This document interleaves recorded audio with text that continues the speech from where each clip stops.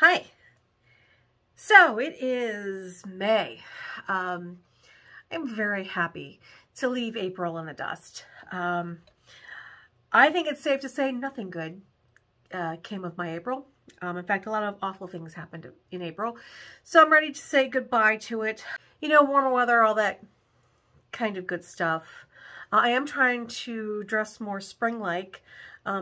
Although this dress doesn't fit me very well, it's kind of squishing me in, but I still like the color, so I'm happy with it, at least for this video.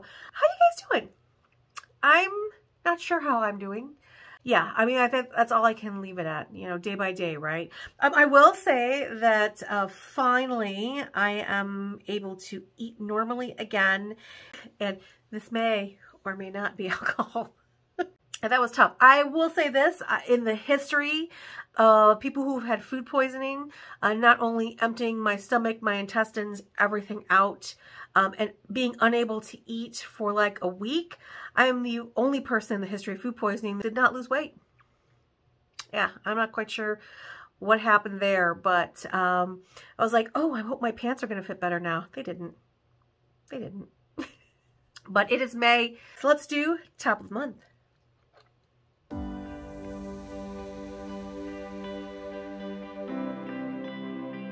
Okay, I seriously thought this was going to be a quiet month. Oh my God, I was so wrong. I was like, I started looking at my list going, oh yeah, this isn't bad, this isn't bad. Oh, there's only a couple things that are spanning the whole month. Oh, that's not bad at all. And then it's like I started digging down into the weeks and like, holy moly. So before we jump into it, if this is your first time here, welcome. My name is Gretchen. I am a tipsy travel gal. I am a licensed esthetician and a travel agent, and it is my goal to eat, drink, and spa my way around the world, bringing you with me, showing you some amazing things to see, some fun things to do, and of course, delicious things to eat and drink. My hope is that that will inspire you to travel, whether that be international or domestic. So if that sounds like something interesting to you, please consider subscribing to my channel. I would greatly appreciate it. Also included in the description below is, first of all, my website, but also a link to my GoFundMe page. Please give that a check. Have I gotten around to updating it yet? No. That's because I've been doing some exciting things, so more on that later, kind of finalizing some details. But, yes, if you have time to go check that out, I would appreciate that. If you have some extra money to donate, I would be forever grateful. So now that that's out of the way, the next disclaimer, of course, I am not omnipotent. If there is something going on this month that is not on this list, it's not because I'm ignoring it. It's more than likely because I don't know what's happening. So if there's something going on in your neck of the woods that you think I should know about, please, you can comment below. I'll give you a whole bunch of other ways to get a hold of me at the end of this video. But please let me know about it, and I'll talk about it next week. Or if for some reason I can't, then we will put it on the list for next year. I'm always looking for interesting things to talk about on a regular basis. Now, how I do top of the month is we kind of start with what's continuing from last month, what's going to be ending soon, and then we jump into the new stuff. I like to focus on things that are going on the whole month first. Then, of course, you know, I'm going to focus on things that are going on through this weekend, and then kind of just giving you a brief overview of the rest of the month, because this video would be like 3 years long if I tried to squeeze all of it into one video. I do weekly what's happening, and then we kind of break things out from there. So let's get started. True story, we've kind of finished up the spring blooms, and there isn't anything that's continuing from last month and moving all the way through this month. Like, May is officially warm and mid-spring, and let's get into it. So next up, we'll talk about what is ending this month.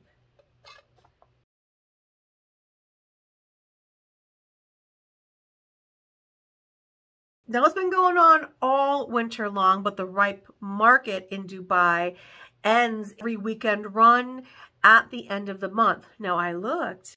It looks like there's another version of the market through the summer, but I think it's inside. But the outdoor, the really large one, it is ending at the end of this month. If you're a foodie, the Dubai Food Festival is going on all the way through May 12th. Remember, they've got not only the festival itself, but they've got those 10 dirham meals where you can go into any of the 50 participating restaurants and get a small meal for only 10 dirham. Also, if you are in the San Diego area and you are near the flower fields in Carlsbad, California, Mother's Day, May 12th, is the last day for you to go see the beautiful blooms there. They are definitely at their peak, so you want to get to see those before they go away until next year. The Fuji Shibazakura Festival is also ending on May the 26th. True story, I just saw an article. The town has been overrun with tourists and they're actually putting up walls. Which means to me that there's some bad behavior going on, as well as just over tourism. If it is something that you are interested in going to next year, personally, I would highly recommend staying in one of the nearby resorts because you have an actual view of the Shibazakura from the hotel. Because I think after this year, they might be limiting the number of tourists that are coming out there. So yeah, they were completely overrun this year. And I kind of get the feeling that maybe there was some bad behavior by tourists. You know, what do I always say? Don't be an asshole. Well, you know, But anyway, I'm not sure what you can see now up until this point, but it is still going on until May the 26th. And then, of course, closer to home, we have the Hot Docs International Documentary Film Festival in Toronto. So if documentary movies are your thing, you definitely want to head up to Toronto before May 5th when that festival ends. Those are things that are carrying over from next month that are ending this month. Now we get into all the fun new stuff. We're going to start in Iceland.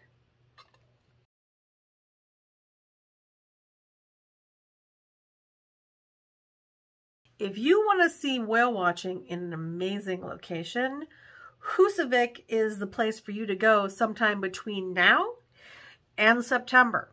Husavik is in the north part of Iceland. It is the oldest settlement in Iceland, and for its area, it is kind of like the service center. So think of like a hub where people will come to get supplies and things like that. It is the whale capital of Iceland. Skálafandi Bay is full of marine life this time of year, and I hope I pronounced that right. I have terrible pronunciation when it comes to any of the Scandinavian countries. I just do, so I apologize already. May through September, 23 species of whales show up to Skálafandi Bay and make it their home. You'll get to see species like humpbacks, which are the very animated ones. They're the ones that breach the most. They do a lot of fin slapping. There are also minke whales, but they also have blue whales, which are the largest species on Earth. Their tongue weighs as much as an elephant. There are many tour companies that specialize in whale watching. They take you out in boats from the bay. They know how to keep a safe distance from them. And of course, any travel agent can help you find a great company to work with. Now, it is important to note that Husavik is like a 5-hour drive from Reykjavik. There is a small airport that you can fly to into Husavik, but you know, if you're flying, especially from the United States, you're going to be flying into Reykjavik first. Husavik is on Ring Road. So Ring Road is the kind of like a grand circle tour that goes around the ring of the island. I'm going to say it looks like it's almost at the halfway point. There are a lot of tour companies that will take you on the Ring Road tour. Most of the tours last between like 10 to 14 days. I wouldn't recommend you driving it by yourself in the winter, but in the summertime, you should be able to drive yourself. But again, you know, from the largest city in Iceland, it's about a 5-hour drive. I mean, it's stunning country up there. You could do much worse when going whale watching. From whale watching to the Alps, let's head to Austria.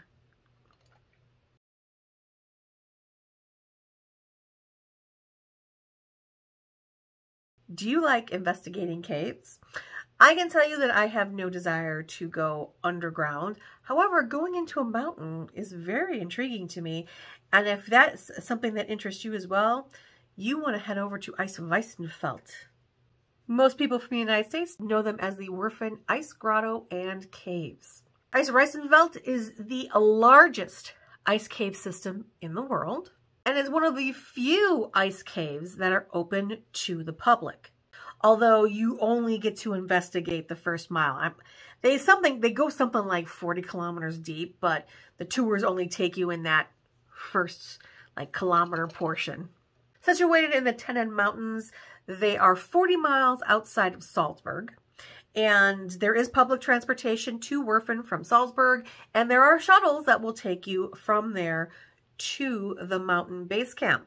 This is a natural phenomena, and even though it is summer in Austria, the ice caves are below freezing, so it is recommended that you bring hiking boots and warm clothing, because when you get in there, it's going to be probably under 32 degrees Fahrenheit, even if it's 80 degrees outside.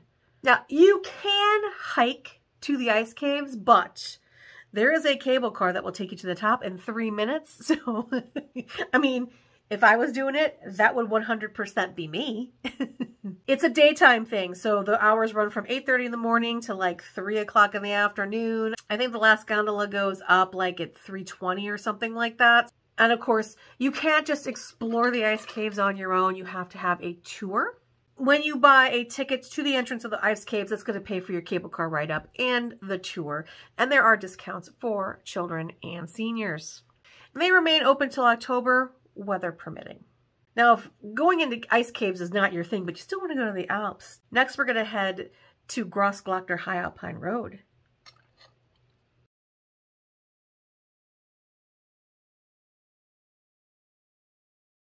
Starting May 1st, running all the way through October, weather permitting, the Grossglockner High Alpine Road is open.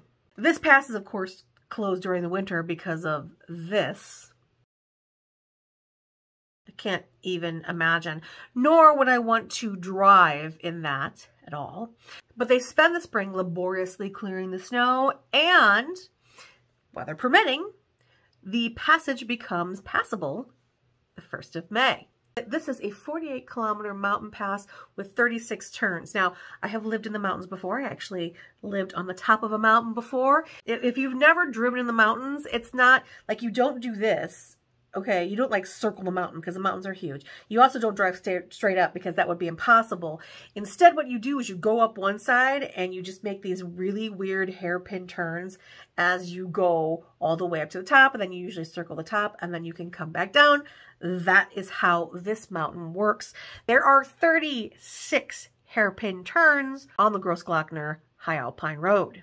The highest point on the road takes you to 2,500 meters. This is known as Edelweißspitze. And there you can see the peaks that are around you. That is not the tallest peak, of course. There are some 3,000-meter peaks, the tallest one being Grossglockner Peak. Now, Grossglockner Road actually takes all kinds of traffic. If you are driving it yourself, you're going to be on the road with tour buses, other cars, motorcycles, bicycles. I mean, no. No, I wouldn't. No. Not only do you get to witness the stunning scenery as you're driving through the Alps, you also will get to see the wildlife of the Alps, things like ibex, marmots, and golden eagles, for example. There are plenty of stops along the way. There are 12 adventure worlds and 9 exhibitions. It's gated during the winter, so it's a toll road. So when you get there, you're going to have to pay to drive this road. And when you get there, they will have a map with all the destinations and places for you to stop, lookout points, so on and so forth. This is usually a day trip for most people. It will take you the majority of the day to drive it. I think it's pronounced Lens. It's about like an hour away. They recommend having that as your starting and ending spot, so you're not trying to drive to and from Salzburg, which is the closest large town, which I believe is like 3 hours away.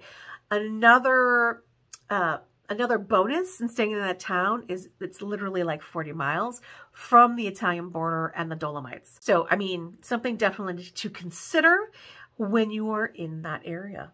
Now, I rarely do this, but now we're just going to talk about Europe as a whole.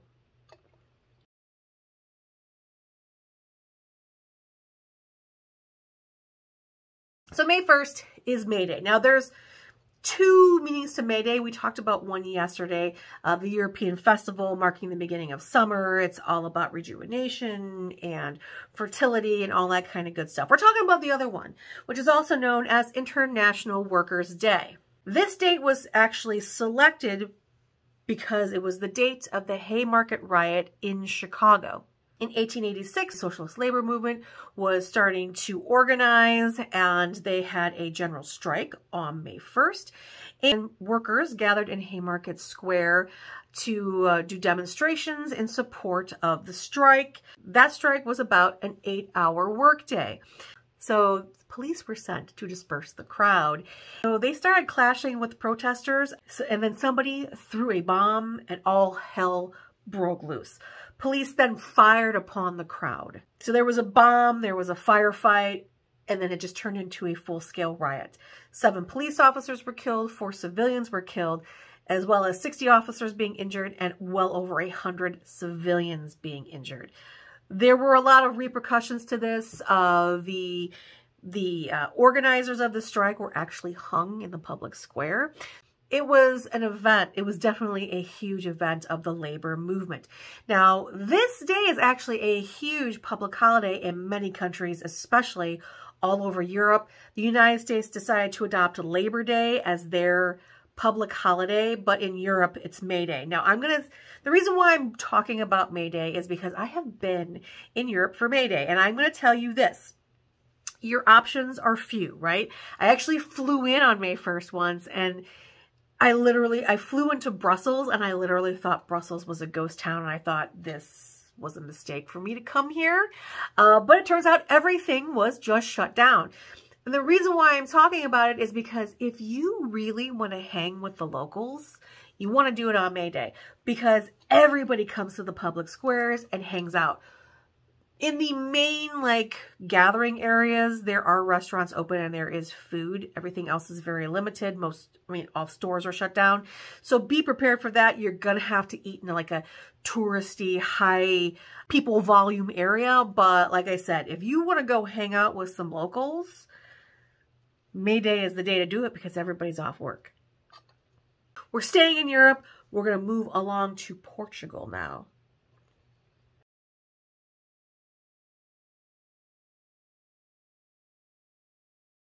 I talked about this last week as one of my bucket list places to go, but Madeira, Portugal is having the Madeira Flower Festival. It starts May the 2nd and it runs all the way through the 26th. Now, this island is blessed with its beauty. It's pretty much gorgeous year-round. It is filled with volcanoes and lava rocks and flowers and vineyards and it's stunningly gorgeous, but in the spring, it just comes alive with the spring flowers. This flower festival is a celebration of renewal and hope. The month is dedicated to the beauty and fragrance of flowers, and it focuses a lot on their flower parades. There are several throughout the month, including one that has classic cards, but there are a lot of other events throughout the island that are all ages appropriate. There are golf tournaments. There is the Wall of Hope where children go place flowers into a large wall to kind of inspire hope. There are floral carpets. There are avienda walks. There are concerts. So the island just comes alive with color and the scent of flowers and just a gigantic party. I actually, if I get to go, that's kind of when I want to go. That's going to be on my bucket list for May. But yeah, you got all the spring bloom flower festivals other than Amsterdam. This is one of the places that I would love to see. All right, now we're heading off to the land down under. Let's go to Australia.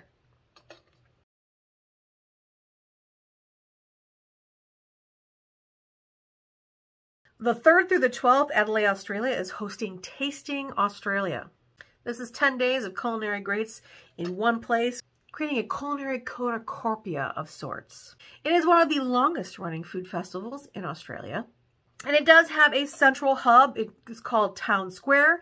This hub is free to go to, and it is family friendly. Now, of course, if you're buying food and drinks, you got to pay for that, but you can go there and just hang out with your friends, have drinks, bring the kids. It's a fun time. Now, there are also other events like pasta parties, master classes, tasting tables. Those you have to purchase. And the events run from very affordable $10 to all the way to like $295. And you can buy those tickets and get your reservations online. You don't have to like get there and then do it that way. The town square is open from 11 a.m. to like between 9 and midnight at night. It kind of depends upon the day of the week. The events are by the event time. You will know that when you book your tickets online. If you feel like going to a food festival, I can't think of a better place than Australia. Last but not least for this week, we're going to head to Kentucky.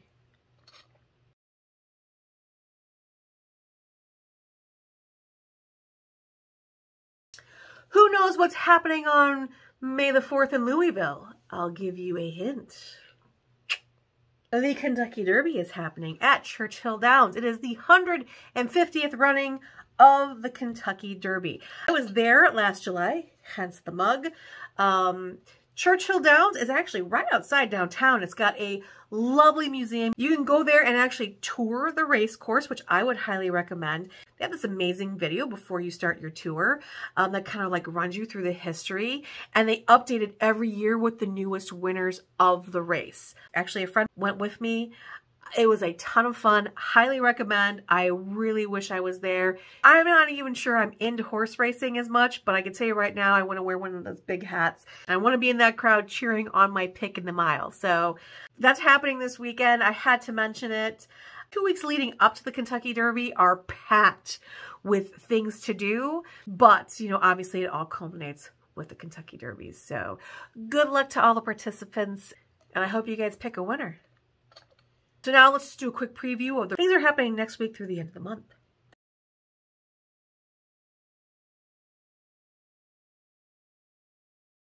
It is Sumo time in Tokyo. That's right. Sumo Tournament of May is taking place for 2 weeks starting on the 12th. And if you are looking for a unique festival to go to, also going on in this time frame, the Sanja Matsuri Festival is also happening in Tokyo. This is Tokyo's largest festival. It brings millions of people. And this festival honors the 3 men who established the Sensoji Temple. So that is going on this month.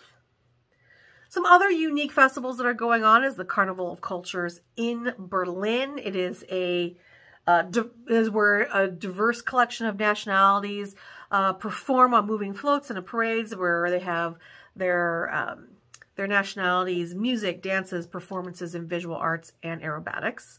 That sounds like a ridiculous amount of fun. That's the 17th through the 20th. In Sicily, there is also the International Kite Festival.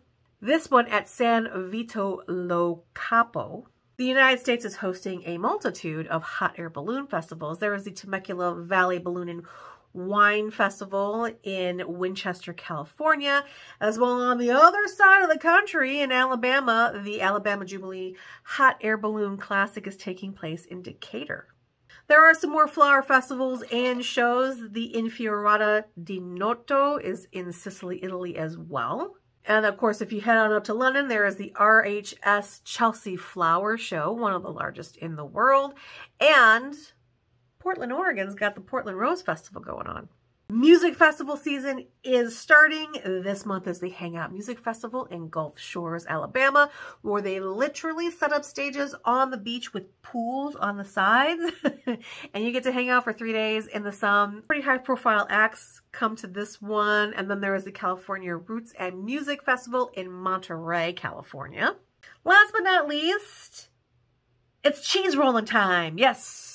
The end of the month is the Cooper's Hill cheese rolling. Cooper's Hill, England, where they chuck a huge wheel of cheese down a hill and people chase it. Yeah, I can't wait to talk about that one. So like I said, May is chock full of a bunch of different kinds of stuff to do. I hope you enjoyed watching this video. If you did, please give it a like and don't forget to subscribe to my channel. Remember, if there's something that you think I've missed or something you want to inform me about, please comment below. Or you can go to any of my social media accounts. I am Tipsy Travel Gal, all one word, on all the major social media platforms. If that's not your thing either, you can also go to my website, tipsytravelgal.com. If you look at the top menu, there's a contact me link, and you can go to that and send me an email. Thanks again for watching. I hope you enjoyed the video. And until the next time, bye.